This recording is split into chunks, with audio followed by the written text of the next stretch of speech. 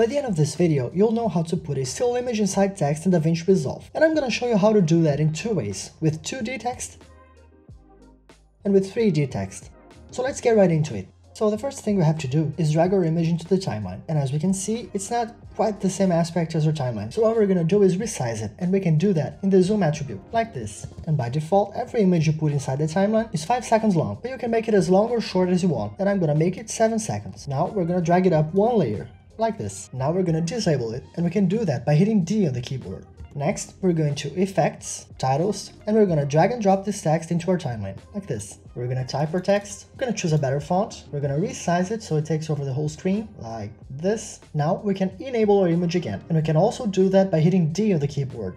Now, inside Inspector, here where it says Composite Mode, we're gonna change it from Normal to Darken. And there you go. Now we're gonna make a nice fly-through transition. And to do that, we have to click on the text, come to Settings, then scroll down and activate this dynamic zoom button here. Now let's see how it goes.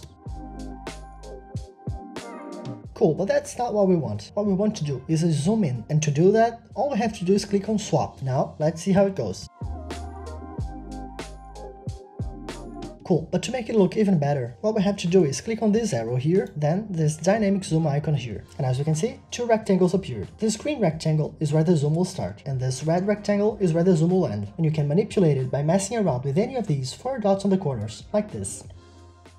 Also, as you can see, this image got wide on the edges, and this only happened because we changed the property. But if we go back to transform or hit play on the timeline, it goes back to normal. So what we want to do is make this red rectangle a lot shorter and put it inside this A, like this. Cool, but since it's a still image, let's give it some movement. So we're gonna go back to transform, we're gonna set a keyframe here on the zoom, we're gonna go all the way to the end, go back 1 frame and rescale it. Let's say 1.41. Now let's see how it goes. A lot better, but as you can see, the whole video gets dark after the text ends. And to fix that, all I have to do is cut this part of the image by hitting Command B or Ctrl B on the keyboard, like this. Now we're gonna click on this part of the image, and back to the composite mode where it says darken, we're gonna change it back to normal, like this. Now, let's see how it goes. And that's the 2D version of it. So let's get to the 3D text version of it. We're gonna drag the image to our timeline again. Let's resize it, make it 7 seconds long, give it some movement. Now we're gonna duplicate it, and we can do that by hitting Option or Alt on the keyboard and then left clicking it and dragging it 1 layer above, like this. Now we're gonna disable this image at the top, and we're gonna make the bottom image 5 seconds long again. And making sure that the playhead is at the beginning of the image, we'll go to the Fusion page. I've already made a video in the channel talking about this process, but with a video instead of an image. So I'm gonna walk through the steps here a bit quicker, but I'm gonna leave the link for the video in the description in case you wanna check it out more relaxed. So the first thing we have to do here is close the inspector so we can see all of our 3D nodes. We're gonna grab this 3D text node and a renderer 3D. We're gonna connect our text to our renderer 3D, and we're gonna view our text in our left-hand viewer. And we can do that by hitting 1 on the keyboard, and as you can see, this 3D space appeared. Now we're gonna bring back Inspector and we're gonna write our text. Let's use a nicer font, and we're gonna set the anchor point to the center of the text by clicking these 2 buttons here, this one and this one. Now we're gonna mess with the extrusion, meaning that we're gonna give our text a little bit of depth. I'm gonna move around the screen a little bit, like this. So let's drag this little circle here to the right, like this. Now we'll come to shading and uncheck use one material. Now we're gonna come to bevel material and we're gonna change the color. Let's make it a little darker.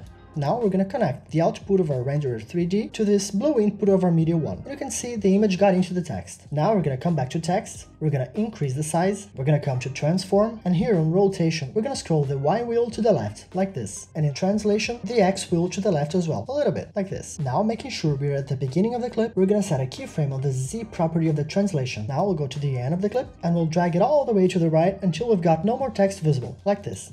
Let's go back to the beginning, and in order to really get this 3D effect popping, we're gonna come to the Media 1, Settings, and here in the channel where it says Alpha, we're gonna change it to Luminance. Now we can go back to the Edit page. Now what we're gonna do is enable our top image again, and we're gonna trim it all the way until the end of the bottom one, like this. Now let's see how it goes.